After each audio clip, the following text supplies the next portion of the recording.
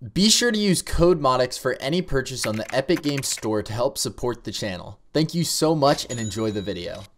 Hey, what's going on, guys? It is Modix back here with a brand new cycle video, and in today's video we are going to be going over the ultimate pistol guide in the cycle. If this video does help you even in the slightest, be sure to leave a like and drop some comments down below so that I can reply to every single one of them.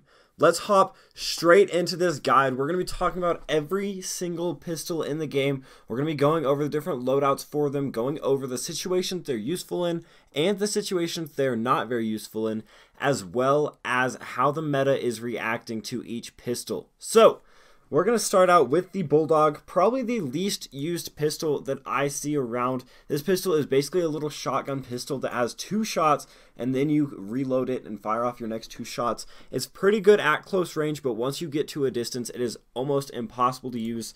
So, I have every single mod unlocked for it, and we're going to go over each one just to see what they do. So, this first one changes the firing mode to a burst fire, so you're able to burst both off at the same time. It does turn down the damage per second and the overall damage a little bit. I would not recommend this one unless it just really does fit your playstyle. And then we have the long barrel, which does increase its range, definitely a good one to pick. Same with the shell divider. This one gives you more mags, so you're able to shoot off more rounds, but it does bring down the damage per second by quite a bit. So, personally, the hard kick hammers is going to be what I think is the best. It increases your damage per second as well as your rounds per minute.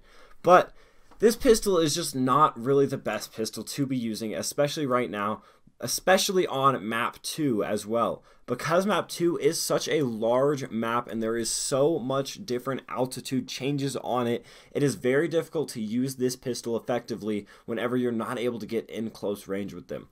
Also, recently we have been seeing that grinding for your 200 credit weapon very early is the best way to win your games, so you're not going to be using your pistol for very long, hopefully. But you need a pistol that's able to take out your mobs very quickly and get you those credits.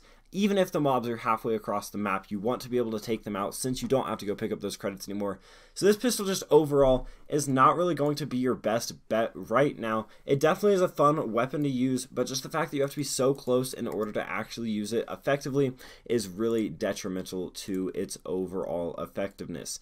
Now, with the rounds, slug rounds doesn't really have anything bad about it, so that's why I would recommend it. All of the other things either decrease the range or decrease the damage. You know, there's really just a bunch of different stuff that they do, whereas this slug round right here goes through targets, so it penetrates the targets, as well as decreases your base spread and all of that good stuff, and increases the range. So definitely going to be worth to pick that up if you are going to be using this gun. Like I said, I would not recommend it, but we do have to go over it as it is a part of the pistol category. Now the next gun is one that I see being used a ton. This might be the meta weapon for your pistol right now, and it is the hammer. I personally used to use this before I switched to the K28, and I will let you know why here in a second. But this gun is overall a really good option to be using. It's got distance, so you're able to take out enemies at a far range as well as take out mobs, and it can do just the same amount of damage at a close range, so you're still able to get a lot of damage done at a close range. It's not really limited to a certain playstyle necessarily. You can push up and use it, or you can stay far away and tap away at people with it, depending on what mods you use. So it's definitely a great gun to pick up. Now, with our sight, if I were you, I would either go no sight or go with the improved hollow dot, because it does decrease your time to ADS by that little bit, and personally I just like this sight a lot more. I'm able to hit more shots with it. The 2x sight is not going to be very good for you, just because if you do end up in a close range encounter, being zoomed in is going to make it a lot harder to aim and track your opponents, so I would not recommend doing this. But just figure out which one of these hollow dots you do like more, either the improved one or just the normal one, and go ahead and add that to your hammer. Now next up, we're going to be talking about this body modification slot right here. Personally, I love the internal damper modification because it decreases your recoil by so much. It increases the stability and then decreases the spread. So you're able to hit more shots just because your gun is not going to be kicking back as much as it normally would. Another thing that I really enjoy using is this double action because it shoots off 2 shots at the same time. They are a little harder to control, and it does technically take down your rounds per minute and your damage per second by a little bit, but it does do more damage in that second that you do shoot. So you're able to one-hit mobs with this if you hit double headshots with it, and it's just a very great way to just use this hammer in a different fashion. Now the other 2 mods we have is Power Chamber and Ionized Chamber. This Ionized Chamber just increases that range by a ton, but it only gives you 4 shots, so it kind of almost turns it into a sniper type of a pistol, which I personally am not a huge fan of because only 4 shots in this gun is not going to be enough damage to actually kill your opponents. And then also the Power Chamber, this does increase the damage by a little bit, but it decreases your rounds per minute by so much that I do not think it would be worth picking up. So same thing with that, just pick whichever one you are feeling. And then with our magazine, hollow point rounds are going to be the best bet, or quick load cylinders. But honestly, low caliber rounds, this does increase your magazine size. So if you have bad aim, like Modix does, you might end up wanting to use this. But hollow point rounds are going to increase that damage by a lot for you, so you're able to do a lot more damage per second to your enemies, which is going to make this a more effective weapon overall. And honestly, this gun is just a really great option for new and experienced players alike. You're able to use it in so many different scenarios and so many situations that there isn't really a downside to this weapon. It can be far range and close range. It's just a matter of how you want to play it. So I would highly recommend using this pistol if you have not tried it out yet. You're able to really just figure out what kind of playstyle you want with it. Now, the next gun we're going to be talking about is my personal one that I have been using recently, as well as I've seen a lot of the community using it, and it is your starter pistol that you are going to be getting. So, this is the K28 Mark II. This weapon is a very good option to pick up because it is just such a versatile weapon.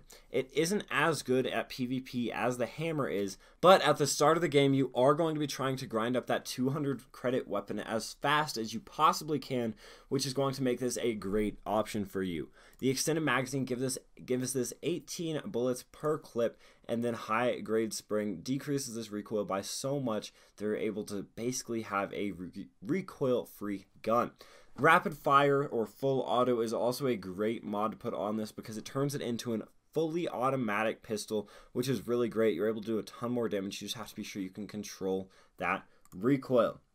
This weapon, again, can be used in multiple different playstyles just depending on how you want to use it. It's not as great at far range, but if you are pushing into enemies, it is going to be a very good option for you. It's also insanely good at PvE encounters, which is going to help you grind up that 200 credit weapon even faster than if you were using some other pistol.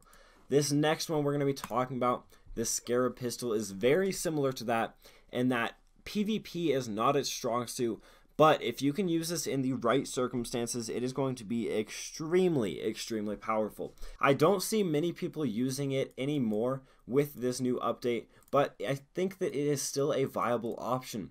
When you put chain reaction on this thing, the shots carry on even after a hit, so if you hit one enemy, it is going to spread to any other enemies or mobs that are around the player, which is just a very good thing, especially for Veltacite minerals and other things like that you're going to be doing early game. It helps out a ton, especially with contracts such as laser drill. You're able to use this no matter what point in the game you are at and just really destroy all of those different mobs that are going to be spawning and trying to take you out.